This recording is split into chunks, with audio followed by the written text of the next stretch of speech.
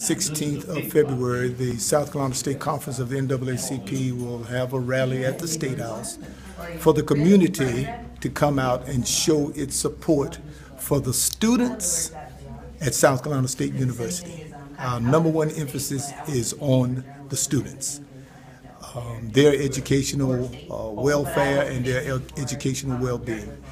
The rally will start at 12 o'clock on the north grounds of the State House, and we will come together to show that the community, the state, does support South Carolina State University. They're not out here alone.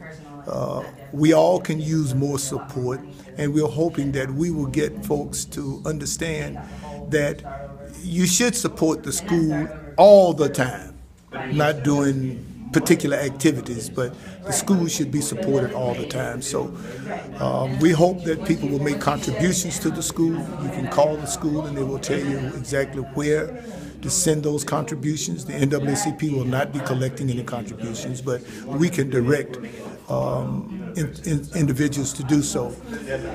One of the unique things that we have going for us is that South Carolina is in Region 5. Region 5 is the largest region of the NAACP. And you say, well, why is that? Well, this is the slave region. This is where all of the plantations were. And the population at one time, South Carolina had 2/3 of the population in South Carolina were people of color. And of course, we know why that's no longer the case, because of the mutilation, the lynchings, and the killings. Well, that attitude that took place then exists now today when it comes to respect certain things such as education.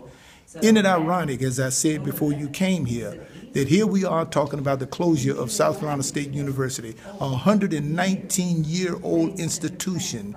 Grover Cleveland was president of the United States when South Carolina State University opened its doors. 14 presidents later, and we're still sitting here talking about funding. Something ain't right about that equation. Should it take 14 presidents for us to figure out how to be fair, just, and equitable treatment of South Carolina State? Remember the education equity lawsuit, November 12th. The Supreme Court in South Carolina, the state Supreme Court, said that these students are not being treated fair. And isn't it amazing, on a higher education level, we're now talking about the same thing. At some point, South Carolina is going to have to admit that there are problems. Let's come together as human beings, as decent, fair-minded people, and fix the problem.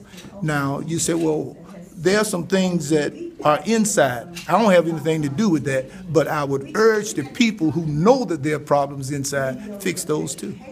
Well, what was your reaction to the news this week that about the proviso to close the school, and then now there's another bill to go ahead and to eliminate the board of trustees? That was like dropping a nuclear bomb on the school.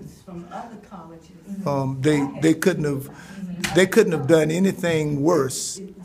That, to me, was a situation that before you throw that type of venomous language out, sit down and discuss that in private. And, there's just a way that was not handled at some of our other major universities in the state. When matters of that nature come up, they're dealt with internally. I would like to see the same rule applied to South Carolina State University.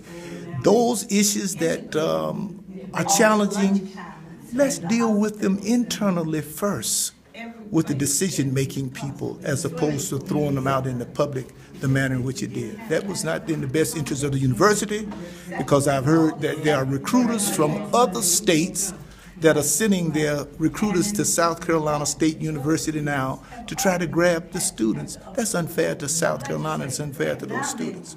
Do you, one of the things people are saying is that South Carolina State's been in such financial trouble for so long. They've been giving chance after chance, that this was, in the minds of the people who sponsored it, the last resort. Do you think that they have had enough chance to try to fix things there? No, I don't, because every university has problems. There ain't a university on this earth. Some problems, the degree may be worse because of the historical. Let's be real about this. This ain't new.